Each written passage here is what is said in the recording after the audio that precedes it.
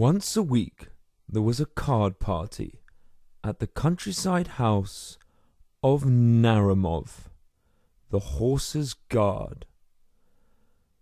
The long winter nights passed away so fast for them that they never sat down for supper before 11 o'clock.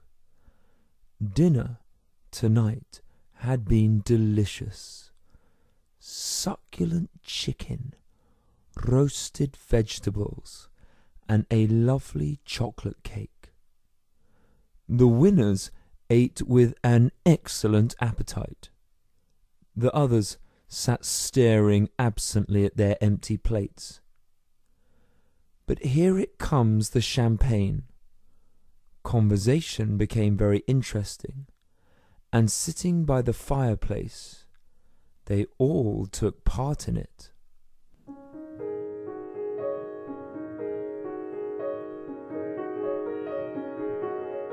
This is a download from audiostory.com. The Queen of Spades, based on a story by Alexander Pushkin.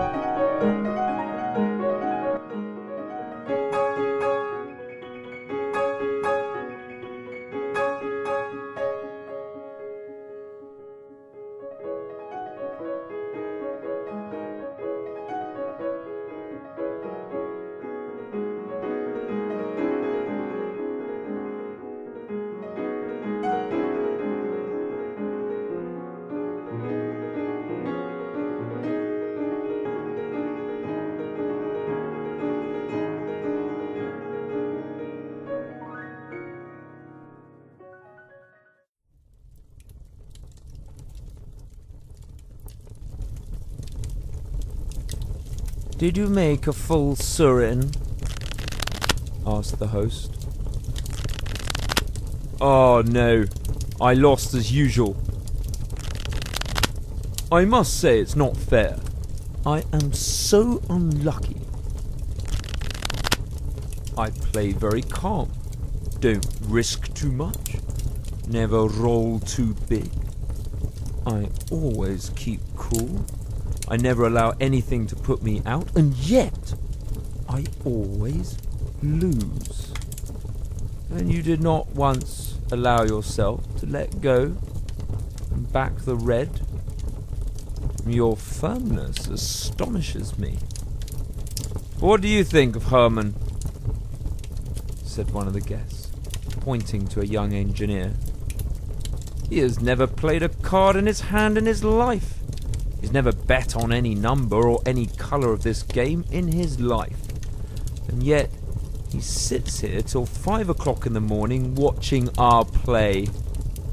I am very much interested in cards, and games indeed, said Herman. But due to my current financial situation, I am not in the position to sacrifice what's necessary in the hope of winning a few bucks. Herman is Dutch.